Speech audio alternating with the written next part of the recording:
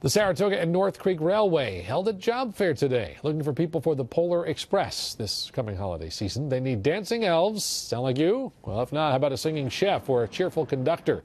The 2012-13 season marks the second Capital Region run for the Polar Express, which will transport passengers to the North Pole beginning November 16th. The event draws people from all over the Capital Region.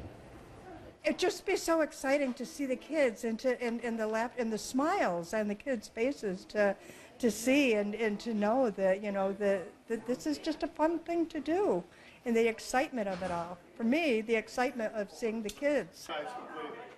That job fair will also be held tomorrow from noon to 4 and 6 to 8 at the Saratoga and North Creek Railway Depot in Saratoga Springs.